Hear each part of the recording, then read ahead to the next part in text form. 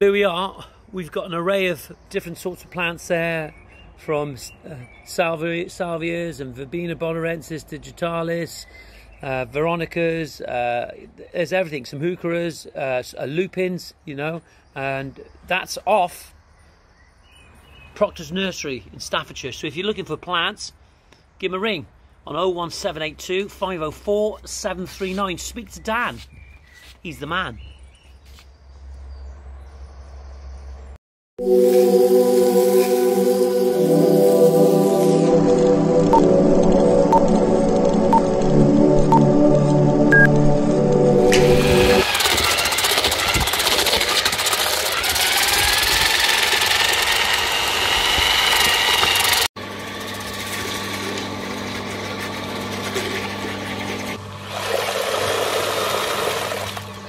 Just want to show you the sand this morning.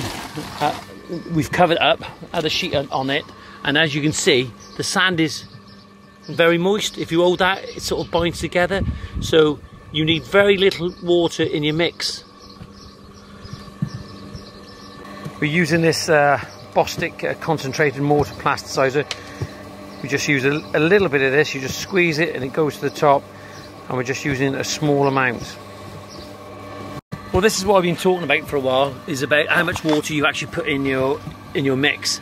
And this bucket was filled up to that line there, so I haven't even done less than a quarter of a bucket, and this is the mix that we've got. We're using a ratio of 5 to 1, 5 sharp, 1 cement, and you can see just a little bit of plasticizer, and there is very little water content, because too much water actually makes your bedding mix weaker. So you just allow it to mix. Okay, this is the Candler Grey, or Silver Grey as Ethan Mason Pavement called it, honed stone. Beautiful stone. It's quite dense, 22mm thick, but it's not as thick as what it used to be years ago. There used to be a lot thicker than that. But you can see the back's calibrated, and what we've got to try and make sure that slab adheres to the mortar. And sandstone has a very high porosity, so it's going to suck the water out the mortar. Okay, so what we've got to do, we've got to slurry the back of that with some Easy Prime. You are there, aren't you? Yeah, okay. No. Got a client watching there now at the moment, so it's absolutely fine, and I'm going to explain this. So what we've had to do here, we wanted this part of this next step to be stable. It's not about just putting an MOT type one down, because that just wouldn't be enough. So what we've done, we've concreted this pad stone here for this path coming up, and I'll explain about that in another video about the concrete. But the important thing is, what you want here is that you don't want the concrete here, okay, sucking the water out of the mortar that we're laying the slab on, okay, because if it does, it'll just delaminate, and then you'll get water, you'll get hydrostatic pressure working along the slab then, and eventually the bedding mortar and the slab will delaminate. So that's not good. So what we've done, we've waterproofed it now with an SPR, okay. It's not rocket science.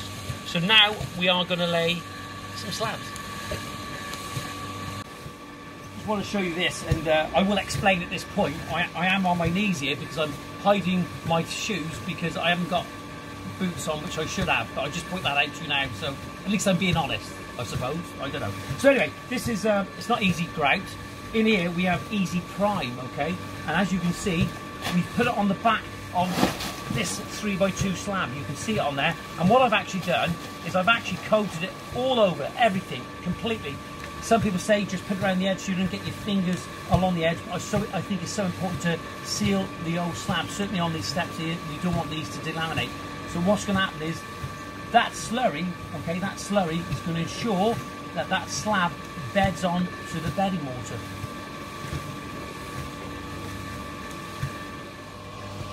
And back again.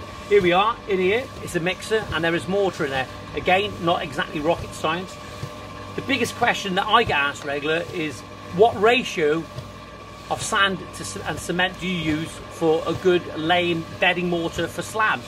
Well, I just use totally, this is down to me in power now, right? Because years ago, I'd always use 4 sharp, 1 soft, 1 cement. but now it's all sharp, completely all of it sharp.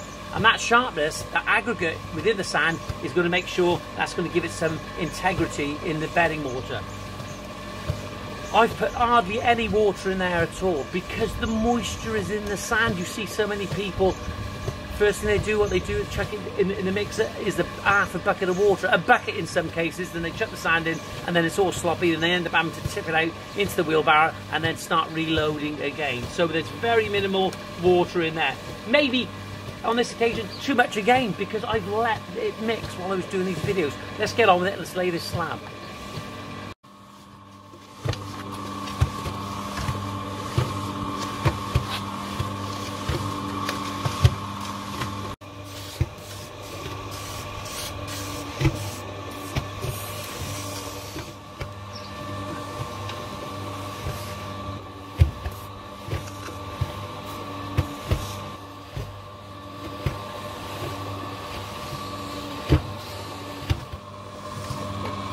Well, here we are. This is what we call a full bed, and as you can see, it's totally flat all the way, so that's going to ensure that you get full contact with the slab, with the bedding mortar, which is so important. Okay, the last thing you want is having voids in your bedding mortar, and that's where the water can accumulate. You get the freeze thaw effect, and guess what? Your slab's going to come off. Well, we've turned the mixer off, well, Kyle has, and the reason for that is that you can hear it better. No hip-hop music, okay? No retro music, you can hear the full detail. Okay, so what we've got here is a full bed of mortar, okay, and you can see it's perfectly flat. That's going to ensure that we get full contact with the slab. The last thing you want is voids underneath your paving, and this is where water can accumulate, okay, through condensation. When the ground starts heating up in the summertime, even though the water can't get down, you will get condensation. It starts dropping on the bottom of the slab, down into that little divot. Then you're going to get the freeze thaw effect, and eventually that slab's going to pop.